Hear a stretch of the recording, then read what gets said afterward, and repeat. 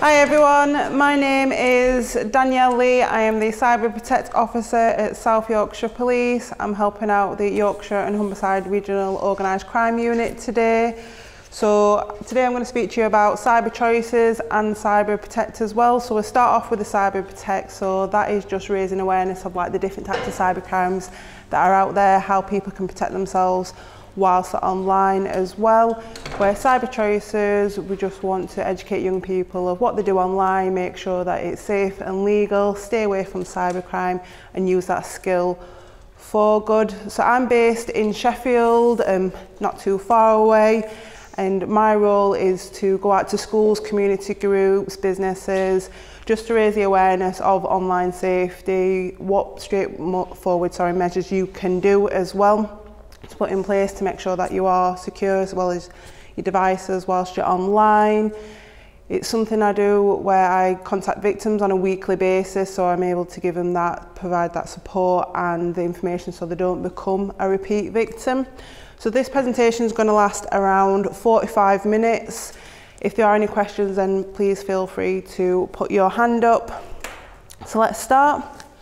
So cybercrime. So cybercrime is any criminal activity that can only be carried out through the internet. It's one of the fastest growing criminal activities across the world, and it can affect anyone. It's not necessarily just because some people are young and they've been brought up with technology that they won't become a victim. It could be that somebody around your age could have their social media hacked. That person could be putting things on that you wouldn't necessarily put on or anything like that, or contacting your friends. Or it could be a business or an older person who's been scammed out of their details as well.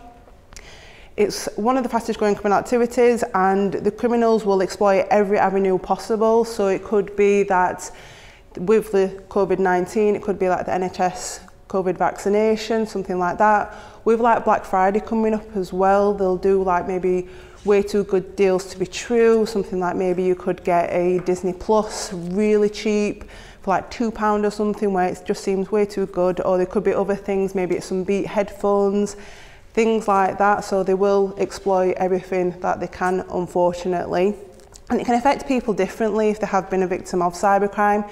It's not necessarily that it's just the financial loss, it's also the emotional side. I do contact victims on a weekly basis, and it could be things like loss in confidence. They can have maybe in denial, they think that the scam is real.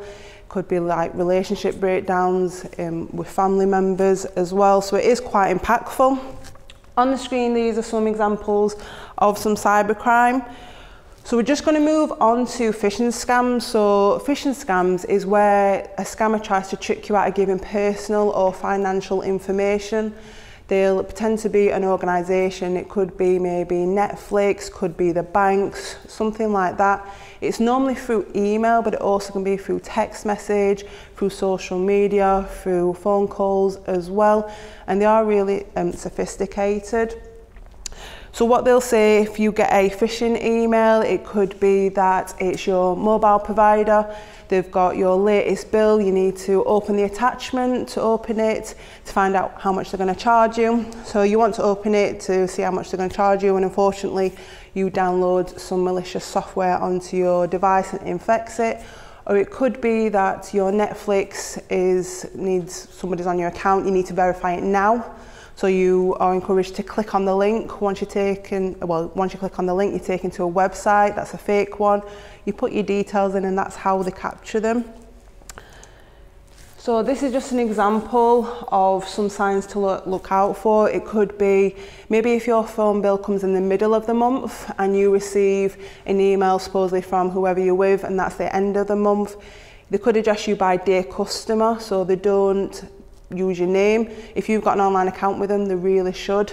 But just because they've got some basic details about you, it doesn't necessarily mean that they are legitimate as well.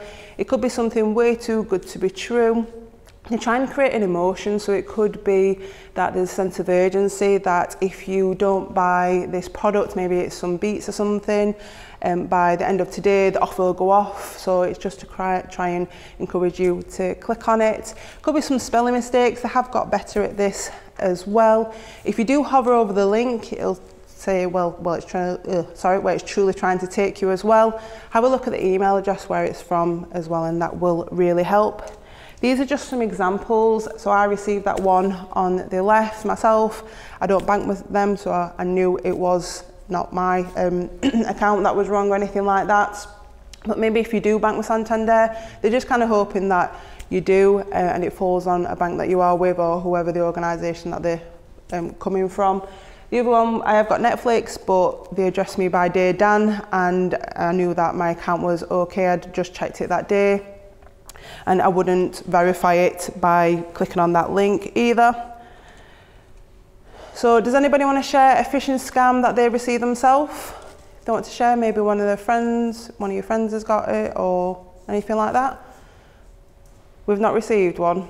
I very much doubt that. Oh, brilliant, go on. I got a banking one like you. Well, I'm with Halifax and I've already got my Halifax details already, but I got one for HSBC. Right. And they're saying that I've made another payment. I'm just trying to click maybe to click a verified one. Okay, that's great, that one. Then you realised it wasn't yours, and did you speak to like an adult or something just to see? Brilliant. Did you have your hand up? It was to pay a delivery. It was something from a website I haven't ordered from. I was to put my details in to track the order and the delivery. Yeah, that's a really good one. Especially with like the Christmas season coming up, there will be people who are buying stuff. Just make sure that if you are receiving an email that it is generally the genuine one as well, because they can catch you out. Go through the trusted website or contact number that you know is trusted, just to verify it really is you. They won't be asking you for money for payment. You've already done your delivery, you've already paid for that. So just double check that it really isn't them. And if they're asking for personal information or financial, that should be something that's kept private. So anything like that, just double check. So great, like I said, just double check, just them little checks just to help protect you. Don't respond back to the email, and don't click on any links or attachments. If you do want to see your bill, maybe you've got an app on your phone, if you're with EE or something like that, or any other providers, check on there as well. For scam text messages, you can forward them onto 7726, and that spells out spam on your keyboard, and all the UK mobile network operators, they all work together to block numbers that are generating spam on your network, and that just really helps others. So it's great that you found that's a scam message, but others might not do. It could be a family member and they may fall for it, so that just helps protect them. There's also an email address where you can forward the email on to the National Cybersecurity Centre. So that's where all our guidelines come from, and they've set up this new reporting service. So if you do think you've got a suspicious email, you can forward it on to them. They will assess it and they will look to take it down if it is malicious. So let's go on to passwords. So the current guidelines for passwords is to use 3 random words. So it's something that can't be used like such as your mother's maiden name, maybe if you've got a pet or something like that. Maybe you, in your living room, you've got a paper wall that has a lotus and a mirror, so you could do paper lotus mirror, something like that. And for your email account, you need a really strong password. So just because if a hacker gets into that, then they've got like the gateway to all your other accounts. They can just forgot your password, and then they've got access to your Facebook, things like that. So maybe add an extra word, some special characters. So you need to have a different password for each account you do have, and I know with how many online accounts we do have, it can be quite hard to keep up. So what you can do is you can save your passwords to the browser. It is safe to do so. Internet providers are constantly updating their software just to keep your details secure, and it's way better than using the same password. There's also a password manager if you want to have one of them that stores all your passwords in one place, and the only password you need to remember is just that password manager, but just make sure that is really secure. Let's move on. So these are just some examples of some strong and weak passwords. So I went onto a website to see how secure it would be. If you do go anything like that, just make sure not to put anything too similar to your password, just in case. As you can see, 3 random words really does help. So if you had laugh, clown, circus, I know it's not entirely 3 random words, but it would take 35,000 years to hack. Whereas if anybody, a football fan, if you've got it as Arsenal, that would be instantly. So it's not very good at all. And you can see how it really helps. So this website is a really great website. It tells you if you've been subject to a data breach. So all you need to do is put your email address in. I think you can put your telephone number in as well. It tells you if you have. So you've got an online account with somebody, unfortunately they've been hacked into and your details have been obtained through that. I've put my own personal email address in and some do come up, so nobody is perfect either. If any do come up, just make sure to change the password, and that's why you need a different password for each account you do have, because if in that data breach they've got your password for, say, I think it was LinkedIn that were on mine.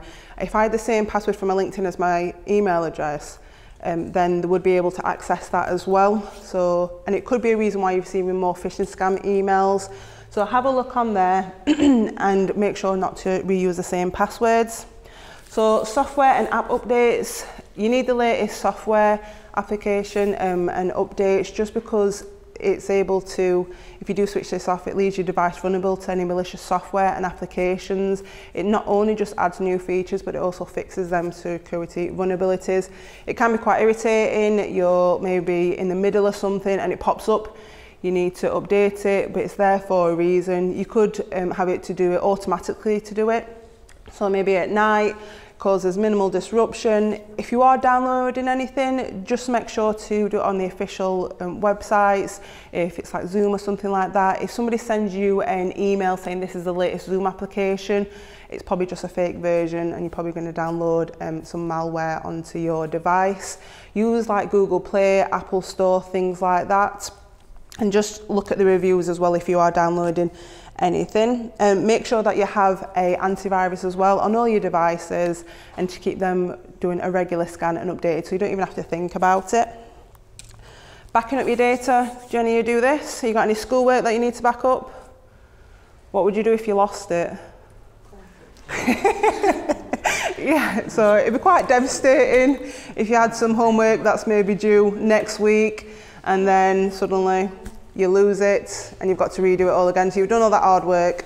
So definitely back it up. Think about things that you wouldn't want to lose out on. Is there some family photos, something like that, schoolwork? Just back it up and test that back up as well, because you may think that you've backed it up and it may not be the latest version that you've worked on as well. Really easy to do. Maybe if you've got iCloud or if you've got a USB, just make sure to back it up. Two-factor authentication, this is really great. So this is another way of double checking you are who you say you are while you're online accounts. So your first one is a layer of protection is your password. The second one is a code, so that gets sent through an authentication app, or it could be a text message, things like that. Put it on your most important accounts, so your social media, your emails as well. And that'll really help. So even if a criminal knows your password, they still need that second layer information to get onto your account. So it's a bit like the cash point. So you need your card and your PIN to access your money. That's it. And it's not like every time you go onto maybe your Instagram that you'll need to put that code in. It could be if there's been a new login or something like that. I've got it set up on my PayPal. So every time I do a payment, I need that code. And that's just kind of like for me, I like that sense of security that it does have. This is just an example how you can do it on your Facebook as well. Really easy to do. Go on the help support pages of whatever account, your most important accounts, and then filtering down. But go on your helps pages on there and it'll show you how you can do it. It really does help. So digital footprint, you've got to really be careful and think before you do post anything. Everything that you do online, there's a trail of data about you. It could be something great to show off, maybe you're great at guitar or something, or it could be something that could bite you later in life. Once you do share something, you know, it's out of your control. You may think you've deleted it, but somebody already could have taken a screenshot of that and already could have shared that on. If you think every time you share, would this be okay if it was on the screen up here, or if my teacher saw it, if my parents saw it? So just be really careful and just think about that, because it could be, I know employers are starting to do like social media checks, so they could have a look at your social media, and if there's something that maybe not reflective of the company, you could lose out on a job and it could come back to bite you. Has everyone heard of the Chrissy Teigen, where she put some really inappropriate tweets quite a few years ago aimed at somebody? She's a celebrity, I think a personality one or something. And she put some offensive tweets like 10 years ago on Twitter. Somebody's gone through her Twitter that far back and screenshotted them and sent them to, I think, a newspaper or something like that. and then she's lost out on jobs and things like that. So you've got to be really careful. For your social media as well, I would keep it to private, just so you can share what you want with who you want. It is a public platform, so there's lots and lots of people that are all across the world that can access it, and it's something that you need to keep your personal info private. This is just an example of a lady. So she was the first youth crime commissioner for, I think it was Somerset and Avon Police. So her Twitter, some really inappropriate stuff, as you can read on there. And she resigned after this. So it's something that somebody's gone through her Twitter feed just to have a look and then highlighted it. So just got to be really careful. This is just another visual one. How would you feel if it's up there? If it's something that could embarrass somebody or others, it's not just necessarily yourself, don't put it up there as well. This is just a short video. Hopefully it will play, and then this is, I think it's one more slide, and then that's the end of this one, and we'll go on to cyber choices, and I'll take any questions.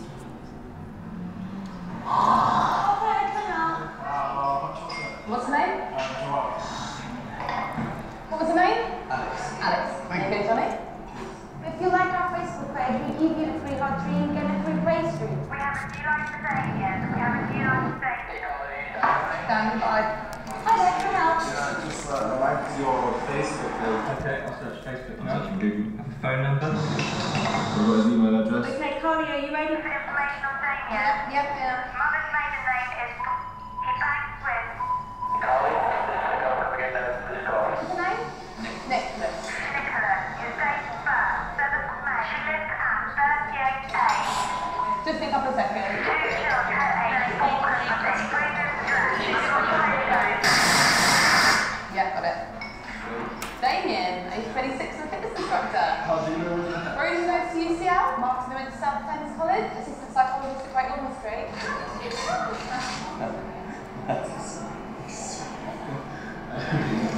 Oh, better? You know I'm Christian as well. Oh yeah, we know everything about you, Martin. Thank you. Nice to meet you, Anna from Russia.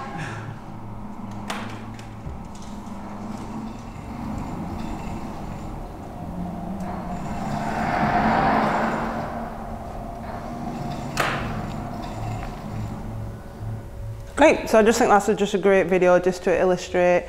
Just be careful of what you do put on social media. If somebody's like that, you think it's for free, what are they getting back in return? And all that information that they got was in the time that it makes a cup of coffee. So criminals will have more time than that as well. So just got to be really careful. What social media are we on? Everything, TikTok, stuff like that. Is it private? Yeah. Brilliant. Brilliant. I really would recommend that you put it to private, just so you know that people aren't able to gather that information on you. That's something that's personal. Last slide, guys. So Action Fraud is the UK's National Reporting Centre for Fraud and Cybercrime. So if you have been a victim, then you need to report it to them.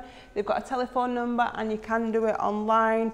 We really encourage people to report if they have been a victim, just so we can get a better picture of what is affecting people in the cyber world and how we can best tackle it.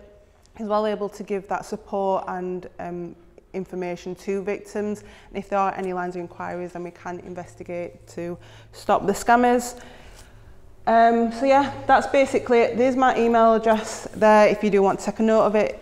If you've got any questions, I'm more than happy to take them, and then I'll go on to the cyber choices. Are there any questions at all? If it's maybe not even yourself, it could be maybe a friend. You want to ask for a friend or something?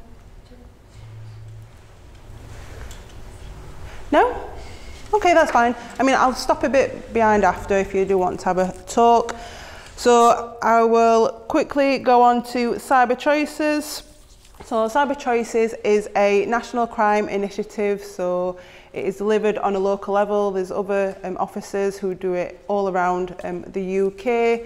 So it focuses on those who have committed cyber dependent cybercrime. So we'll go on to what cyber dependent is later on. So there are 4 aims. So We raise the awareness of the Computer Misuse Act, give some examples of what is illegal. With the information we provide through this presentation, you should be able to make an informed choice of what you do online. If you do choose to go down the cybercrime route and make, commit an offence, then you are aware of what the consequences are. We work with young people who have not only just committed cyber offences, but they may go on to commit them, just to try and steer them down a positive path, use their cyber skills for good, and to prevent re-offending. Last one is promote legal tech opportunities. There's so much available out there in the cyber industry in terms of careers that we really want you to practice and progress your skills in a safe environment and go into a career to use that skill. So we provide the resources for you. So these are just some facts. So does anybody want to guess what the average age of arrest is for cybercrime? Yeah? A bit higher. Just a little bit, one of higher. Anyone else want to give it a guess? 13. Nope. 9. No, let's go higher. Yeah. 16. No, a little bit higher. 18. A little bit lower. We can get this next one. Yeah, well done. So the average age of arrest is 17 years old. Whereas compared to more traditional crimes such as drug trafficking, the average age of arrest is 37 years old, and I think 17 is really quite relatively young, especially when the doors, are opening and everything like that. You've still got your life ahead of you, and the person who would have been arrested, they will have been doing that activity, illegal activity, before that as well. So there's two types of cybercrime. So there's cyber enabled. So that is your traditional crime that is enhanced through the internet, such as maybe selling illegal goods, something like that, or maybe identity theft, where you don't necessarily need the internet. Whereas cyber dependent, that is where you need that technology in order to commit the offence. An example of distributed denial of service. Anyone heard of that? No? Okay, that's fine. So distributed denial of service, that is where maybe a computer or maybe a website gets overloaded with requests and it's not able to operate as it should. There's a legitimate one such as, what's the festival in Hull? Is there a festival at all? No? Okay, let's do another festival then. What about Leeds Festival? That's like the closest one to you. So it could be that you want to get tickets for Leeds Festival. Everyone is on at the same time, so there's so many people on that maybe overloads it and people are not able to get through. They kind of get kicked off that, but how it's used is an illegal. It could be like an attack on a business so that their customers aren't able to use their website. Has everyone seen Harry Potter? Yeah, brilliant. Do you know when he gets the letter for Hogwarts and it comes through the post, nice and easy, but then it comes in and it just floods everywhere, causes absolute chaos? That's just kind of an example of it. Could be like distributing a virus. So if you send somebody maybe a phishing scam email with a virus attached to it, something like that, or maybe hacking to somebody's computer. So why do people commit cyber-dependent crime? Do you want to give me some reasons why you think somebody would? Yeah? Some people just do it because some other people do it because they've done something bad in their life. No, that's the only way they can actually for themselves. Yeah, that's a great one. Nice one. Yeah. Like desperation, not only for themselves but also to provide for their family as well. Okay, I mean I haven't heard that one before. For the low level cyber offences, financial gain isn't the biggest motivator. That's for the more serious offences. But yeah. Because you have the skills. Yeah, so you think, yeah, I'm going to test them out, see what I can do, what am I capable of. So yeah, anyone else, or do you want me to give them you? I'll just give them you. That's fine. So you might think because you're behind a computer screen, you're not going to get caught, that the police aren't online, which isn't the case at all. Could be for a joke. I think you said that, didn't you? That you think, oh, I'll just play a prank on my friend, which is not very nice for the person who the joke is on. Maybe your schoolwork's not hard enough, you want something to challenge you, something like that. Could be that you want to be liked by others, so a bit of peer pressure, things like that. There could be an availability of online tools, online forums, things like that. So let's go on to the Computer Misuse Act. So unauthorised access to computer material. So the first one is you're at your friend's house, you're shoulder surfing them, and they're inputting some details to log into an account. You remember them details, and later on you read all their messages without their permission. Next one, unauthorised access with intent to commit or facilitate commission of further offences. So at your friend's house again, they go make a cup of tea, they leave the tablet on the sofa, you go onto their tablet without their permission, and say you go onto their Amazon account, you buy yourself a computer. Next one, so what online games do we play? Roblox, what's that, sorry? Rainbow Six, I've actually heard of that one. Anyone else? Any online games? Pardon? All right, okay, I didn't realise that were a game, but yeah, so say you're playing, I'm just thinking a game where you got to beat somebody, so FIFA 22 or something. Say you're playing that and your friend doesn't like that you're winning, so what they do is use a booter to knock you offline, and therefore they're able to win the game. Did anybody know that was an offence if somebody booted you offline? Good, good, that's really good then. Sometimes when I do these presentations, they're like, oh no, it's just like a bit of banter, that's what we do, but that's not the point of online games, it's there for fun, and it seems a bit like a bit of cheating. So next one, unauthorised acts causing or creating risk of serious damage. Say you hack into the police network and that results in delays to emergency calls, even though it wasn't your intention, you were still reckless in your actions. And then the last one, making, supplying or obtaining articles to use it in another Computer Misuse Act. So just the ones that we've covered as well. So you download some software, so you're able to bypass some login credentials on your friend's laptop and hack into it, but you haven't had chance to use it yet. So we're just going to go on to the consequences. So there are some long-term and short-term consequences. Cybercrime is a serious offence, and we will make every effort to identify and prosecute the offenders. We do try and go, get them before we go down that prosecution route, because we don't want the doors closing on you before they've even really opened. But this slide just outlines the maximum possible sentence that you can get. So if you maybe boot somebody offline, it's up to a maximum prison sentence of up to 10 years. Some short-term ones, so you could receive a visit from me to receive a warning. Could be that you're expelled from school, could have your internet banned or limited. If you are under investigation, then that could mean that your device is seized and you don't have access to maybe your PlayStation or your Xbox, something like that. If you are convicted or cautioned, that could affect if you want to go travelling maybe in the future, what university that you maybe want to go in if you want to go that way, or what employment that you do want to go into. So it is quite impactful. The impact on others, so it is seen as maybe like a victimless crime. I don't know if that's because they're over a computer, you don't see the person in front of you, but it definitely isn't. I've said before, I do contact victims on a weekly basis where they have been quite impacted on because they are a victim of cybercrime. Could be a business as well, especially with the pandemic. They are struggling at the moment and they're just getting back on their feet, which is great. But if they're subject to a cyber attack, that could maybe mean that they go under, or to recover they've got to maybe make some job losses, things like that. So them job losses mean that they're not able to maybe provide for themselves, for the family. So it is quite impactful, and then it's the reputation as well. It could be that the person has physical, because everyone asks about what that means. So it could be like stomach ulcers or like headaches, things like that. So that's like the physical, maybe because of the stress of being a victim. So let's move on to something more positive.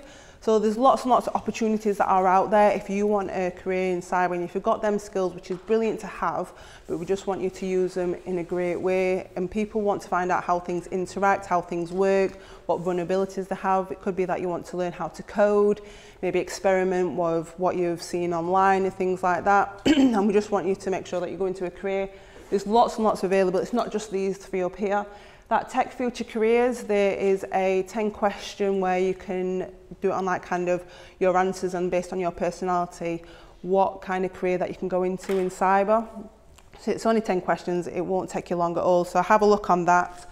There's also all these resources on the Cyber Choices website. You can have a look on there as well. See, you've got the booklet, so it'll be in there, which is great. Or just have a look on the website. It's not necessarily that you need a degree either. It could be that you can have a traineeship, get some more experience, some more qualifications as well. or an apprenticeship just to get a feel for what it's like in the cyber industry. The Cyber First bursary, that is where undergraduates can get £4,000 towards their studies, and also a paid kind of like cybercrime internship to get that experience as well. So it's definitely worth having a look at. There's also bug bounties, so that is where like companies say to like ethical hackers, so like the good guys, if you can find any vulnerabilities on our systems and let us know about it so we're able to fix them, we'll give you a bit of money. And that just gives the ethical hacker a bit of challenge and, you know, just an incentive as a money, and that just really helps. So yeah, let's move on. So even if you're not particularly fussed about having a career in cyber, there's also, you could have it maybe as a hobby. Have you got like a local coding club, things like that? The Cybersecurity Challenge, so they do challenges every so often. The last one they did, it was like kind of like an interactive game, so it covers like what we've just said about in this presentation, Computer Misuse Act, cybersecurity, and you can win some great stuff, some goodies. I think there was an NCA cyber goodie bag. There was also, was it a Chromebook and then a gaming chair, I think. So it's really good, so keep an eye out for that, or there's like all these other ones. Immersive Labs as well, that's a really great one. Most of these I think are free, but just have a look at them.